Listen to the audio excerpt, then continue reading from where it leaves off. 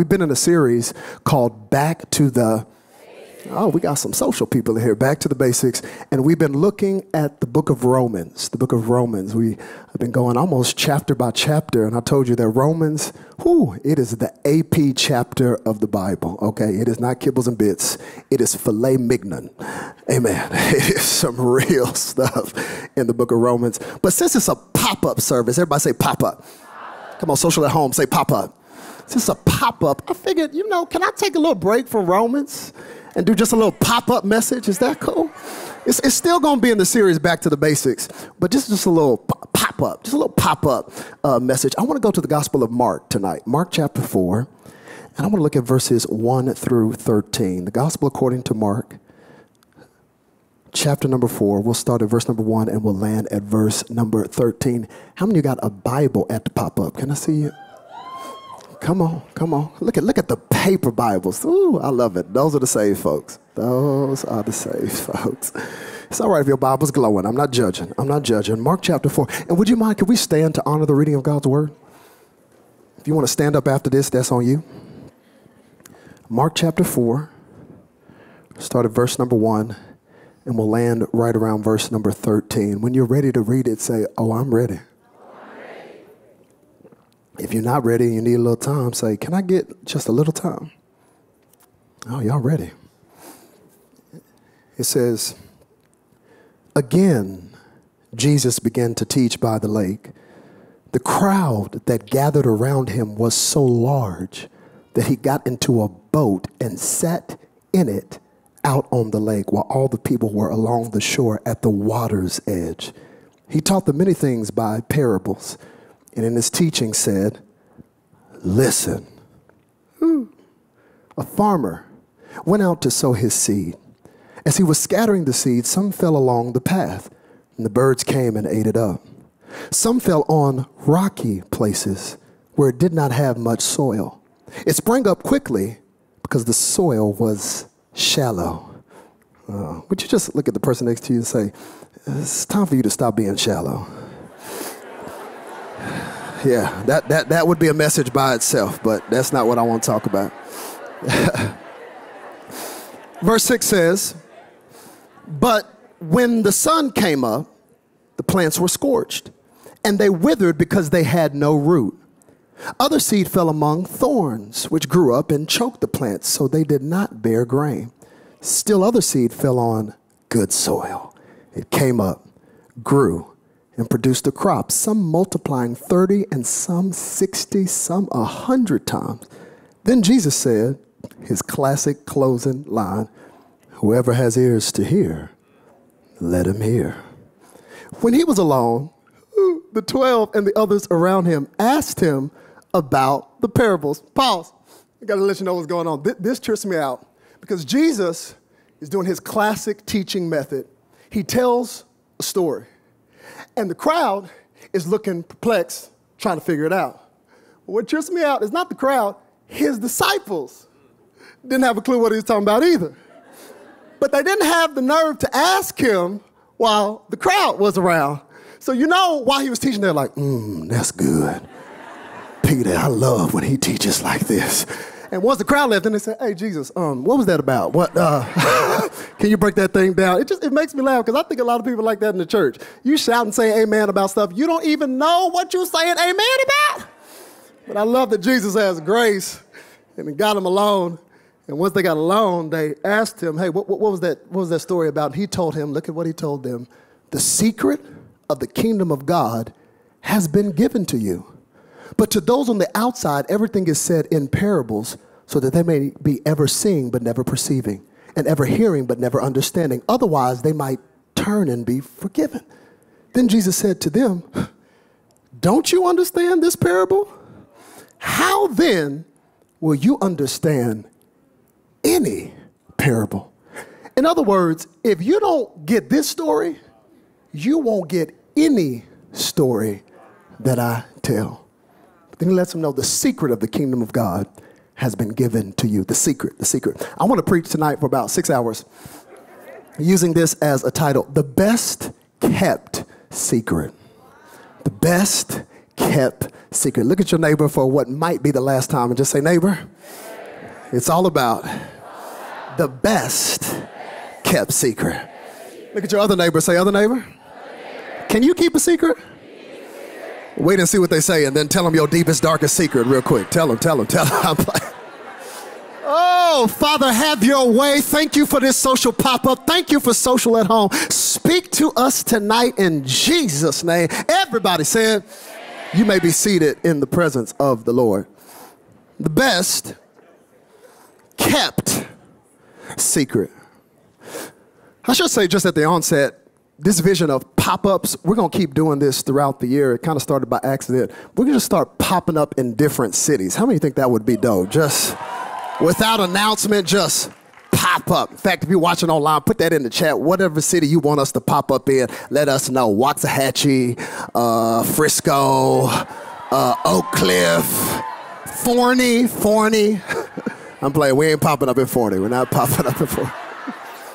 The best kept secret. Social fam, I should let you know that long before I was ever called to preach the gospel, I was always fascinated with preaching. I've always been drawn to preaching. I've always been mesmerized by a man or a woman of God who would stand flat-footed behind the circular table or behind the pulpit and preach the word of God. I've always been fascinated by people who could take truth that comes from this book that seems so antiquated. I mean, full of these and thous and shall nots and words that look like diseases sometimes. They're starting the sermon and you're looking at them going, this ain't got nothing to do with my life. What is this about? But if the preacher was good, by the end of the message, your bottom lip is quivering and you look like a hurricane hit your face and all your Mary Kay and Mac makeup is jacked up. And now you go, I didn't know that he knew what I was going through. God, did you tell him what I was going through? I've always been fascinated with people that have the ability to effectively communicate the infallible, incorruptible, everlasting, unchanging word of God. This started when I was a teenager. When I was a teenager, I was the kid that would be on the edge of my seat when somebody was preaching, and I would be taking scrupulously notes over every single thing they were saying. I would write down what illustrations were connecting. I would write down what they were doing good, and I would write down what they were doing bad. I loved watching preachers. If they dropped the SAT word that I didn't know, I would go home and I would Google and research the word and find out, well, Google wasn't around, but I would search in the dictionary to find out the word because I've always been fascinated with preaching. And then imagine, when I discovered Christian television. I'm that kid. I was not on ESPN. I was on TVN. Watching preachers on TV, I was always drawn to it. I remember the first time I saw Billy Graham preaching in a crusade stadium packed with people, and he's standing there with all the unction and the anointing in his voice, said, I tell you now, you're a sinner, and you need to come to Jesus. And by the end of the message, they start playing Just As I Am, and thousands of people would flood the altar. I remember this, watching this, but I will never forget the day.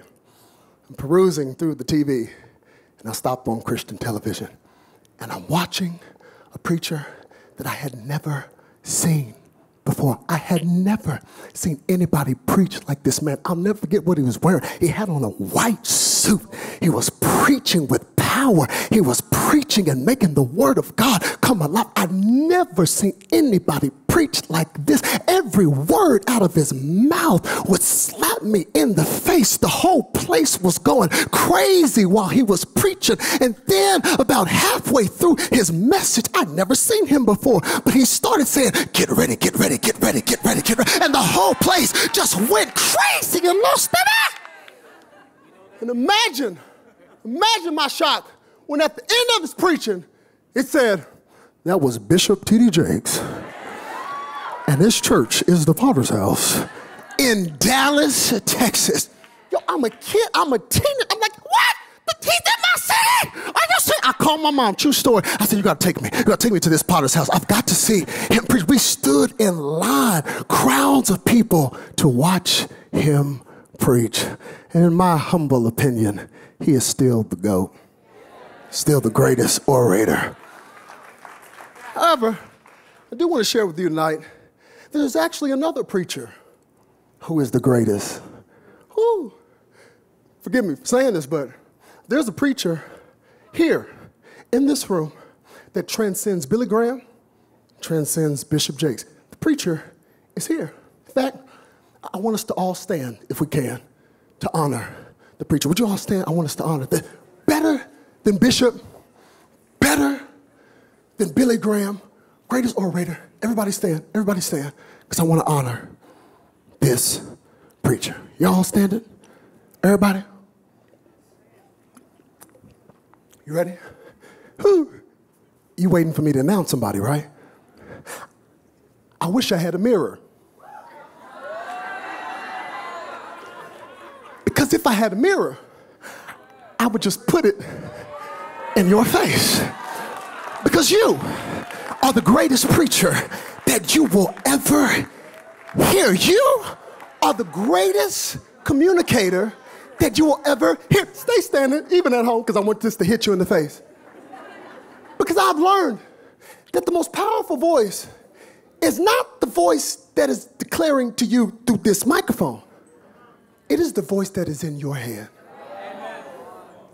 I'm beginning to find out that the most powerful preacher is not the preacher that is telling you, yes, you can be all that God has called you to be. It is the voice in your head that seems to refute and knock down every single thing that I'm saying to you. I could be preaching down fire, saying you're called for a purpose. You can do what God has called you to do. But if the voice in your head is louder, saying, no, you can't. Not in your family. No, not you're too old. You're too young. You're too black. You're too white. Not your gender. If that voice is louder, it will not matter what I'm saying. And none of this will be effective. You can sit down. You can sit down. It helps me today to know that you can be preaching the gospel and be preaching effectively. And its connection is not just predicated upon you. It's also predicated upon the listener. And sometimes people tell me, oh, that's the best message you ever preach. And I'm thinking to myself, no, it's not. That's the best time you ever listen.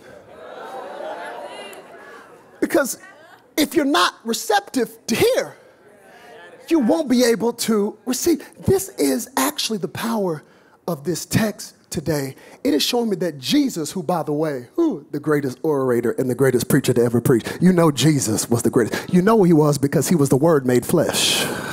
He was the Word. You know, he didn't even have to open up his mouth to preach. He could just. That's good preaching, when you just show up and you're still preaching. But even Jesus did not have a 100% success rate with his audience.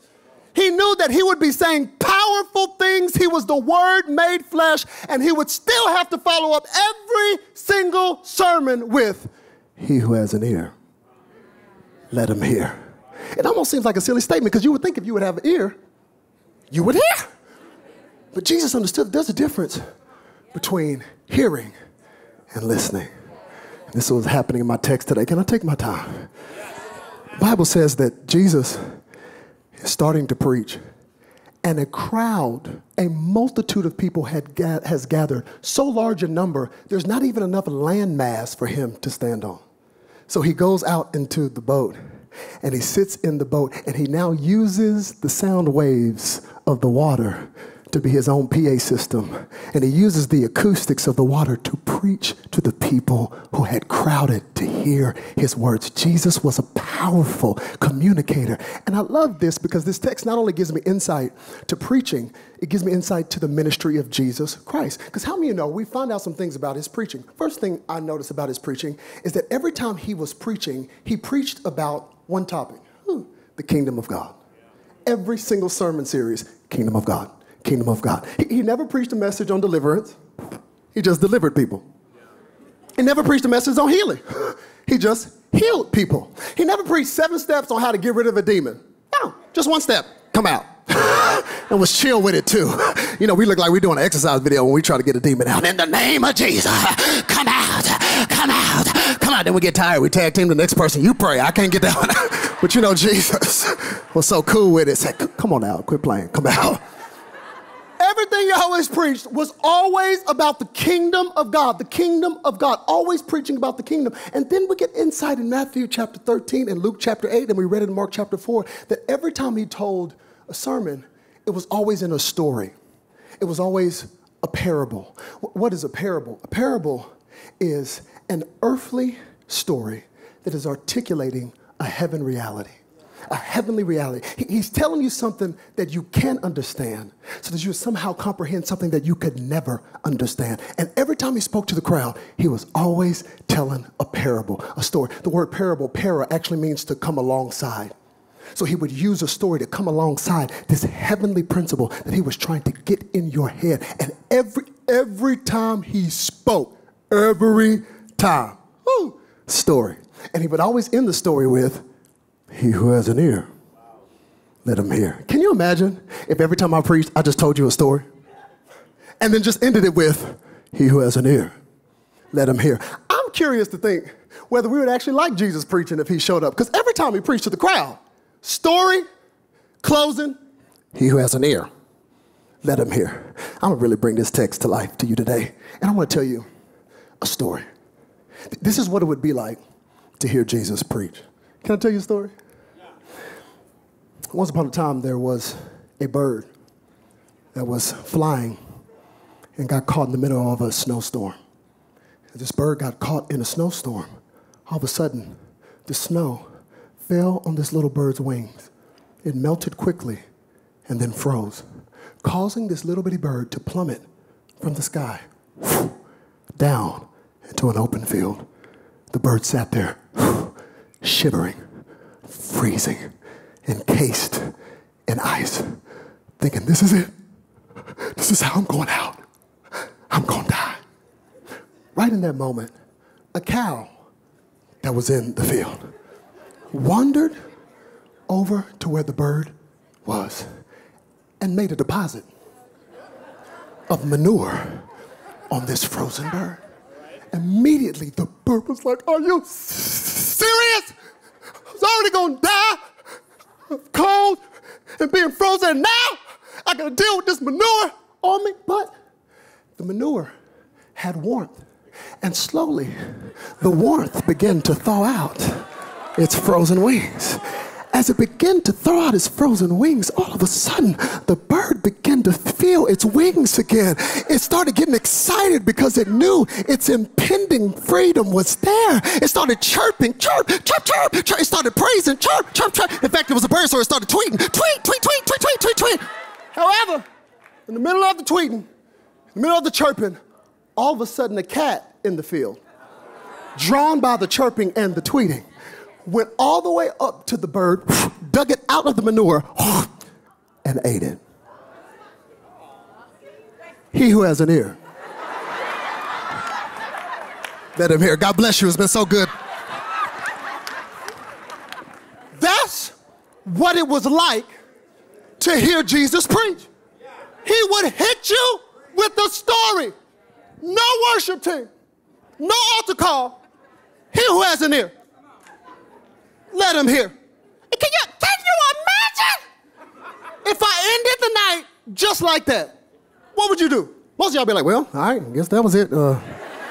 Raising Cane's, Taco Bell, where y'all trying to go? Stay with me. But imagine with me tonight, if there was just one of you, that story, you could not get it out of your head. Everybody else went out to eat, but just one. Let me just pick a person right here, Manny, Pastor Manny. He's like, y'all go eat at Taco Bell. I got to figure out, what is that story about? What? Wait, the snowstorm with a bird, the cow and the manure, the cat. I got to find out what it is. Manny is obsessed with finding out the answer. The rest of y'all went out to eat. Manny is so obsessed. He says, I got to get to Pastor Robert. I got to find out. But he doesn't know where I live. So he starts calling people. Do you know where Pastor Robert lives? Do you know where I got to find out about this story. I cannot sleep. I got to figure out this story. He's calling people to find out where he lives, but nobody knows where I live. He finally, after calling a whole bunch of people, finds out where I live. And somebody tells him my address. He finds the address, gets in his car, is driving there, but on the way there, his car breaks down. He didn't put no gas in it. He's like, oh my goodness, I got to go home. No. I got to know what that story is about. So he calls an Uber, gets an Uber all the way to my house. But when he gets to my house, ding dong, I'm not there. And he's just outside the front of my house going, I ain't leaving till he comes back home. I tell you, I'm not leaving. I got to find out about that story. I'm not leaving. He gets indignant about it. I ain't leaving. The problem with standing in front of somebody's house and showing up unannounced saying I ain't leaving, that's loitering. So all of a sudden, one of my neighbors calls the popo, and the popo come, and they take Manny to jail right as I'm pulling back into the house. And Manny goes, hold up, there he is. He knows me. And the officer's like, we're about to take him to jail. Do you know him? I said, officer, I have no idea what you're talking about. I ain't never seen him in my life. I'm like, no, I'm playing. Come back in. Manny comes in the house. Come on in the house, Manny. Come up here. Manny comes in. His car has broken down. He had to get an Uber.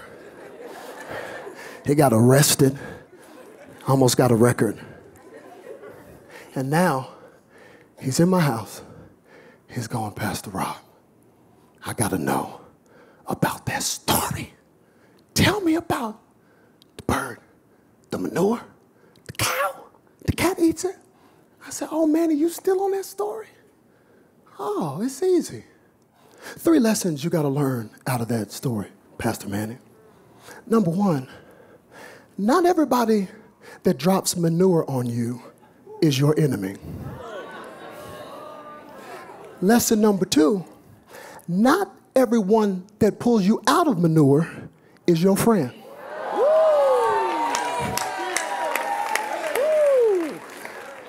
Lesson number 3, and the most important, when you're in manure, keep your mouth shut, and you better not tweet anything. That's the lesson.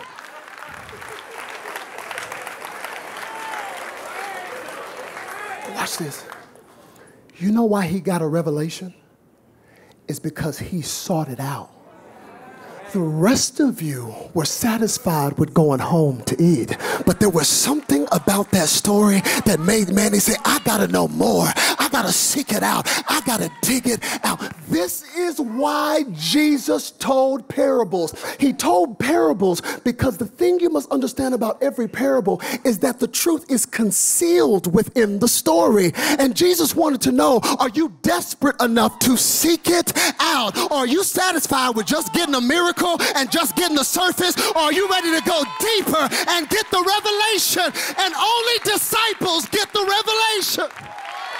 Oh, if you want to be a part of the crowd, stay a part of the crowd, but you will never have a depth of relationship with God. But disciples say, I want more than just the surface. I want depth. Disciples say, I want more than just a miracle. I want the man that does the miracle. I'll do whatever it takes. This is why Jesus told stories. He wanted to see, would you seek out the truth? Because the principle of the parable, the principle of the story is no truth is yours until you discover it. No truth is yours until you take the time to unearth it. And Jesus gave the secret of the story to the disciples. You know why? Because they were the only ones that were still around and close enough to get it. The crowd was cool to see a show. The crowd was cool with just coming to church and only opening up the Word of God when the preacher opens up the Word of God. The crowd was cool with just listening to podcasts and listening to other people preach. But the disciples say, I want more. Hear me, God will reveal secrets to those who will seek Him. If you want the secret, you got to be willing to seek Him. You've got to move beyond the surface, fundamental level of just coming to church and only worshiping here and hearing a cute word. If you want the secrets, you must seek him. I'm afraid a lot of us want secrets and intel information, and we will not seek him. We won't get desperate enough to get it. God will give you information to the level of your interest. He will give you information to the level of your interest. If there is no interest, you will have limited information. So he says to his disciples, guess what? You're going to get the best kept secret. It's as if Jesus was retweeting Psalm 25. I love what Psalm 25 says. This is a good one right here. It says, the secret of the Lord is with those who fear him, and he will show them his covenant. God gives secret information to those who are willing to go through the process to hear what he has to say. Look at your neighbor and say, you could get some secrets if you would take the time to seek him. Tell your other neighbor, say, other neighbor, you would get some secrets. You would know who to date. Oh, let that one sink in. Look at your other neighbor and say, you know what job to take if you actually took the time to seek him. Hear me. Hear me. God will give you information to the level of your interest. This is a problem because we live in a culture that is completely antithetical to the kingdom. Everything is opposite. Have you noticed in the kingdom of God, it's always hashtag opposite day. Always is. Always is. Kingdom, you want to get high? Guess what? You got to go low. In this world, what do you got to do? Oh, you climb all the way to the top, kick everybody on the way down. The kingdom is always antithetical to the kingdom of this world. In the kingdom, you want to be the greatest? You got to be the least. In this world, somebody make you mad, tell them what you really think, speak in a tongue that needs no interpretation. The kingdom, you got to forgive, and then take it a whole nother level, pray for those who persecute. When was the last time you prayed for one of your enemies? Some of y'all still stuck on what they put on your page 6 weeks ago. You realize the kingdom is completely opposite to the kingdom of this world. And God says, if you want the intel, you've got to seek him. And that's what trips me out about this message. Because God says, I'm only going to give secrets to those who are close enough to get it. And he tells this story, this fundamental story of a seed. He says, the kingdom is like a seed. He said it's like a, let me make sure I have it. Did I lose it? No. Yeah, I got it. He says, the kingdom is like a sower who sowed seed. By the way, this is one of the only parables or stories that Jesus ever explained. And he basically says that the seed, he gives us the answer, is the word of God. That the word is like a seed. Think of the power of a seed and the fragility of a seed. This seed right here has incredible power. Think about an acorn. A little acorn, I got two options with it. I can give it to the squirrel that is in my house. You know about this, right? My wife and my children have a pet squirrel in my home. I could take that acorn and give it to a squirrel. I could take that same acorn, plant it in my backyard, and an oak tree will show up. God says, my word is the seed. Watch this. So my word works just like a seed. Stay with me, I'm going somewhere. This doesn't seem to line up with current day church because we always talk about change, have you noticed in church, in snaps.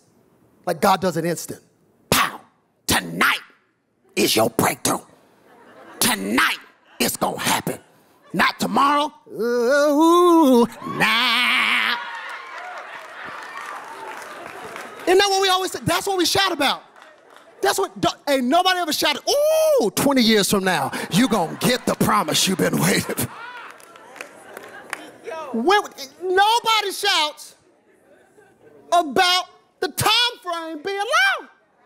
But yet God says, my word, in order for it to work, it's like a, not a snap, a seed. But here's what's crazy. Can you have me that? There? Yeah. Let me show you how God works, how his word works. I'm not going to throw this on the ground.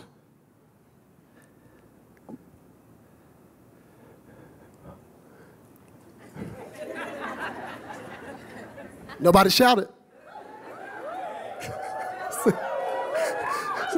You want to feel a, ah! But the kingdom works. Watch, let me show you. Let's see if you can even hear it.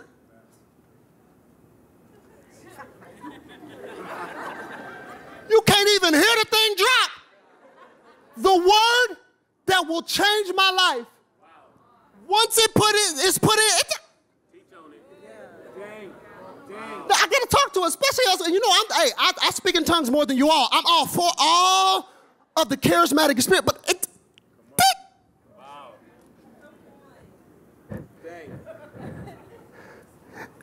nothing's changed.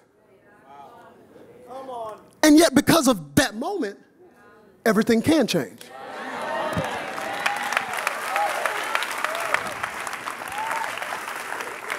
Nothing happened when I dropped the seed in. But because I dropped the seed in, it now has the potential for every single thing to change. Maybe we need to change the timeline on some of the things we've been waiting to produce in our lives. Because you've been leaving services going, I mean, I just sang night and day. I mean, where is it at? And I've never seen something sprout up right after it was put in. They call this the parable of the seed, and sometimes they call it the parable of the sower. I want to talk about the sower just for a second, because you know who the sower is. I ought to be sure that whenever I preach, I'm just throwing seed. Throwing seed. I think anybody that shares your story, you're throwing seed. Throwing seed. But think about how we plant seed. We only plant seed typically in places that we think it will grow. That's how we plant. So the sower can't just be us. So it has to be somebody else. His name is Jesus. Because only Jesus would throw seed in areas that don't even look like they have potential to. Who throws seed on the sidewalk? That's what the pathway. Who throws seed in areas that you know it's not going to produce? This is grace in this story right here. Because God says, even though the area doesn't look like it's going to produce, because I'm a God that is slow to anger, that has loving kindness, I'm just going to throw it anywhere in the host that somehow, some way you will receive this word. Because I know if this word could just get in the right soil, something will happen. I want to take a little praise break and thank God that when other people have to do a soil test first, not Jesus. He says, I got grace. I'm just going to throw seed out. And whoever can just get a hold of this seed, you can come and encounter him. Just throwing it. Almost wasting it. Ooh, throwing it on the sidewalk. That's concrete, Jesus. I know. But I just want to give him a chance. That's the grace of God. I'm so glad when other people write you off, God loves you enough to just throw it. You're gonna throw it towards them? Yeah, I know they got a record, but I just want to throw it. And no, I know she ain't been to church in a while, but I know she high at the pop-up service. I just want to, in the hopes that just somehow the seed will take plant. The only consistent thing in the story was the seed and the sower. The only thing that varied was the soil. So if you're in here today or watching at home, you're saying, hey, that's real cute, Pastor Robert. Look at me. Look at me. I tried the church thing. I know it all. I've been there. I've done that. I stepped out on faith, and nothing happened. I believe you. I'm not going to argue that. I will not argue that the seed was planted and nothing happened. I will argue if you say that there is something wrong with the sower or the seed. Because the sower and the seed is consistent. The only thing that changed is the soil. So fruit in the kingdom has nothing to do with the seed of the sower, but everything to do with the type of soil. Soil. Soil. Can you put that word up there? Soil. Soil. Keep it up there, soil. Are there any farmers in here? If you're a farmer, stand up. Come on. Farmersonly.com. Any farmer? No? I didn't think so. Not a single farmer. All right. I figured wasn't going to be no farmers. So you're looking at soil, you can't connect. That's what I did too. I looked at soil. I said, I can't connect with the soil. You know, God speaks to me in the illustration. He said, well, if you can't connect, take out the I and put in a U. Soul. Soil is your soul. Because when I put my faith in Jesus, can we go back to the basics? My spirit that was dead comes alive. Immediately. The moment I put my faith in him, that which was dead comes alive. Immediately. My body, not so much. Don't you wish? Oh, God, I wish. Don't you wish that once you put your faith in Jesus, like immediately, gut to six pack. Like, whew. Body don't change. Don't get my new body till heaven. But my soul, that has to be changed through a process. In my soul, I have thought patterns that have accumulated over my life, systems of sin I've been stuck in. Sin that has been done to me is all in my soul. And my soul, just like the soil, must be tended. You ever seen a weed just pop up? Just something you didn't plant. Like, I've seen some in my backyard, 4 feet tall. Didn't plant nothing, just there. Yeah, that's that crazy in you that just pops up. It's your soul. It must be tended. It must be cultivated. So he gives us 4 different souls, if you will, that are in this room tonight. I'm going to give them to you in 3 minutes. It's 4 souls, 4 soils. Listen to me right now. Number 1, this is the calloused soul. Somewhere in here is a calloused soul. Let's look at it. It says, some people are like the seed along the path where the word is sown, and as soon as they hear it, Satan comes and takes away the word that was sown in them. It's a calloused soul. Because there was the pathway that had been trampled on by the people that walked. And so because the ground was so hard, whenever the seed would hit the ground, the bird could just come pick it up. In fact, birds would look for people that were throwing seed. That's why y'all want to, I feel a call to ministry. Be careful as you throw seed, because the birds, which later we find out is the enemy, he's looking for people that throw seed. I got an anointing. All right, watch out for them birds, because they're coming. And the birds wait for the seed that hits the hard ground. So it's a calloused soul. Do you have a calloused soul? It's the worst people to preach to, because they faint. Heart so hard, been there, done that. It's not somebody that's questioning, that has genuine questions about faith. It's somebody that's already decided they're not going to believe. It's somebody that religion is going, I've been there. You've been critiquing the service the whole night. Yeah, well, you know, if I was singing it, I'd sing it better. It's a callous soul, and your heart has become so hard, the word can't get in. The next soul is a shallow soul. Shallow soul. Let's look at it. It says, others like the seed sown on rocky places hear the word at once and receive it with joy. But since they have no root, they last only a short time. When trouble or persecution comes because of the word, they quickly fall away. Ooh, I'm going to be honest. Shallow souls are not like callous souls. You don't want to preach to a callous soul because they're, but a shallow soul, woo, you love to preach to them because they're like, oh, hallelujah. Oh, that's good. You ever met that person? As soon as they got to say, I'll serve on any team. Where you want me? Parking lot, kids, where you want me? I'll be there. Have you seen that person? They at every prayer meeting, oh, thank you, God, thank you, God. They're so excited. And then about like 4 months later, you be like, where is, what the? Shallow soul. Got real excited when they put their faith in Jesus, like, ooh, I put my faith in him, I got a job. Ooh, I put my faith in him, my kids are acting good. Ooh, I put my faith in him, I got a raise, but let the raise leave.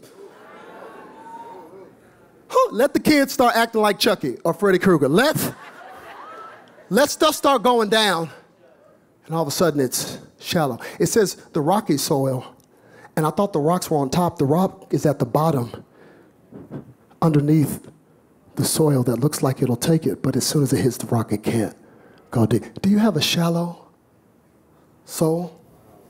You know, got a shallow soul. If the moment God doesn't perform the way you wanted him to perform, you're out. Because you approach God like it's an agreement, it's a contract. Look, I worship. Where's my breakthrough? Ain't this how this works? And the moment he doesn't perform, you're out. The moment you have persecution, you're out. The moment your friend circle has to change because now you've put your faith in him, you're out. It's a shallow soul. Third one, I'm done. The crowded soul. It says, still others like seeds sown among thorns hear the word, but the worries of this life and the deceitfulness of wealth and the desires for other things come in and choke the word, making it unfruitful. The worried, the worries of this life choke out the word. That's the crowded soul. The crowded soul is interesting because you have too much Jesus in you to feel satisfied in the world. But you have too much world in you to be satisfied by Jesus only. So because your soul is so crowded, the worries of this life choke out. Some of you, your whole spiritual life would change with something as simple as getting off of the gram. Thank you, God. God forbid you just are not on it. Or put a timer straight for how long you've been on it. But as you're scrolling, here come the worries. And the seed is getting choked by the worries. What are you worried about? Is it choking what God would do in your life? One writer said, worry is like paying interest on a debt that you might not ever have to pay. Because you're so worried about this, worried about that. It says the deceitfulness of wealth and money can choke out the word because it's a crowded soul. Last soul, the fruitful soul. It says others like seed sown on good soil. Here we go. Hear the word, accept it, and produce a crop. Some 30, some 60, some 100 times what was sown. The fruitful soul. Worship team, join me.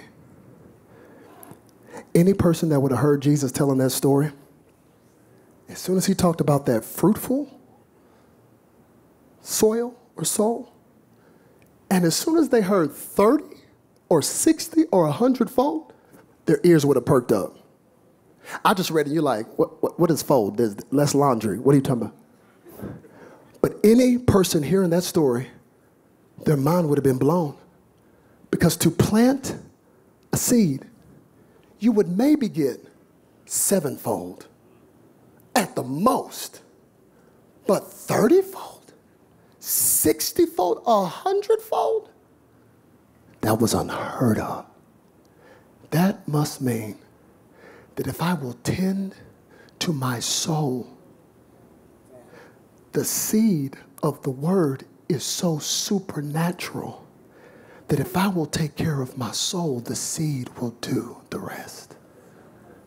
This is a supernatural word that has the power to change your life if it could just get deep enough and if it could just stay and be cultivated. Ain't nothing happen. How many of us are looking at our lives like this?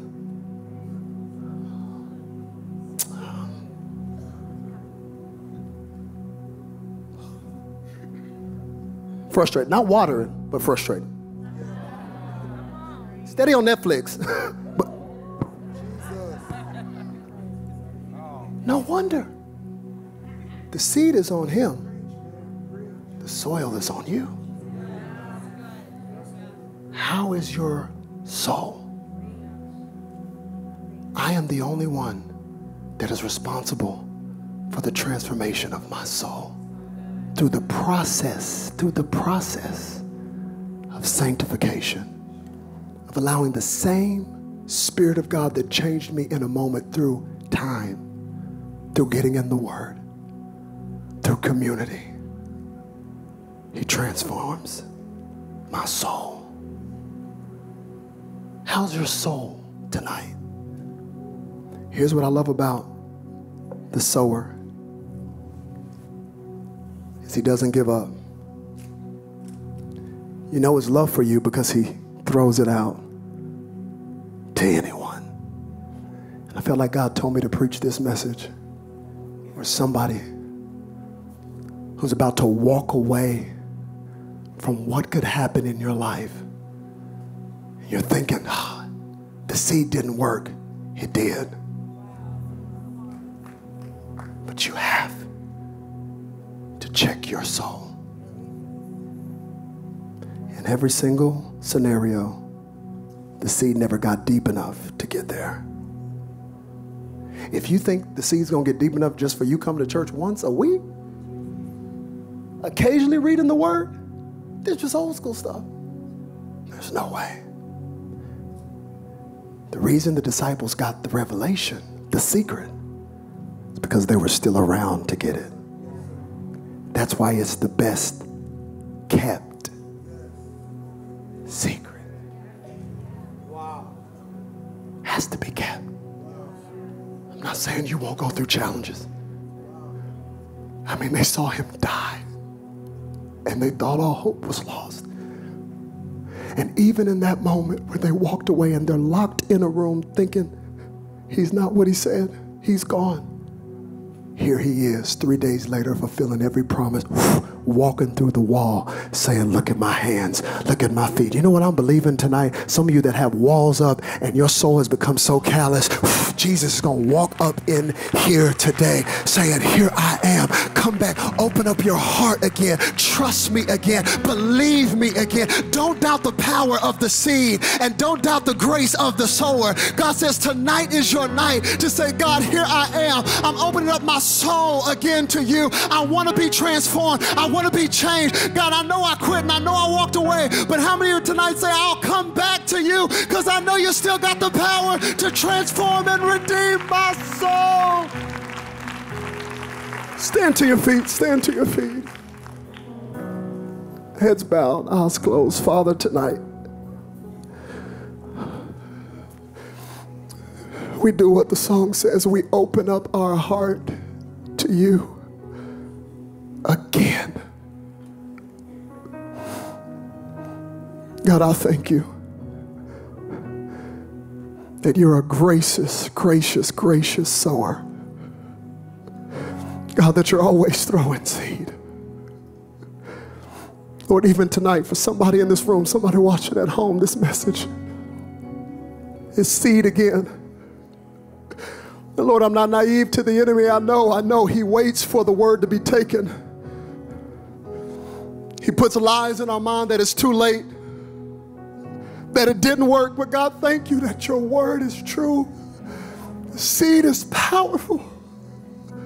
But God, would you give us the perseverance? Would you give us the patience? Increase our trust and our faith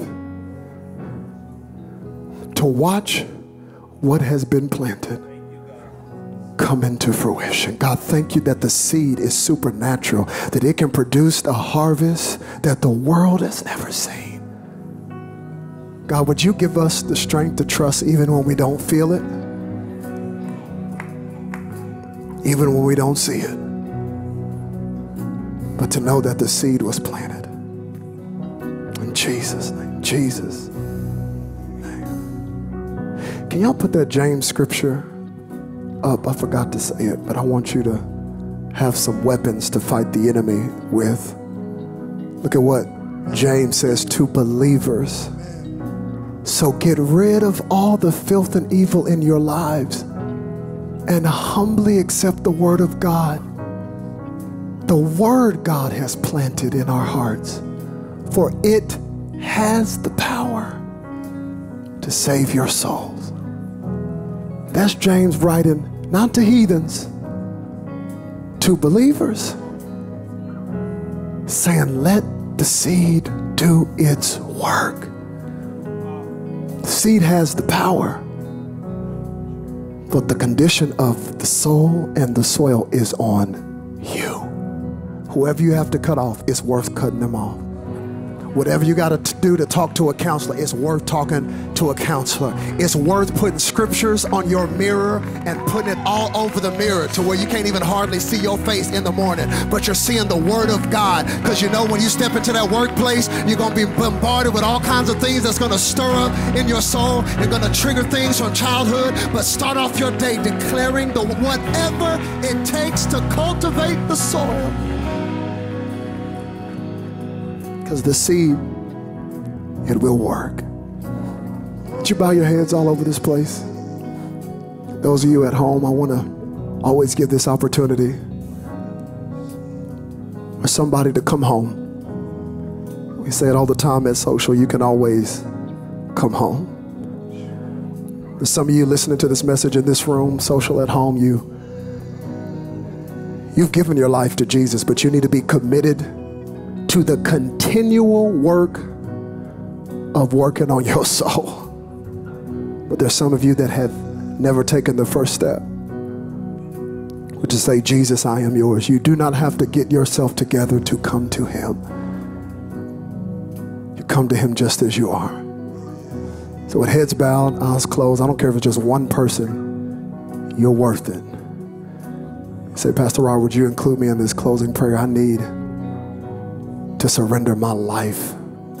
Give him my heart, my mind, my soul. You've heard the seed of the word tonight. Just got to make a decision whether you're going to accept it. If that's you, would you just lift up your hand high enough, long enough to where I can see it? Just high enough, long enough. Yeah. Thank you, God. Thank you, God. I'm talking to some of you who you need to recommit or rededicate. God's calling you back. That's why you had to hear this. Yeah, just lift it up. You can put it right back down. Thank you, Jesus. Those of you Social at home, right where you are, God's presence knows no limits. Right there in your living room, right there in that connect group, God can encounter you just saying, God, I surrender today. Anybody else? Can we pray this prayer just as one big family today? We're all going to pray it, but especially those of you who responded. Come on, say this from your heart. Say, Jesus, thank you so much for loving me. Thank you, Jesus, for living the life that I was supposed to live, for dying the death that I was supposed to die. You took my place. So Lord, today, I receive the seed of your word that has the power to save my soul. Lord, I give you everything. I cannot do life without you. You are my life. Forgive me of my sin. Make me brand new.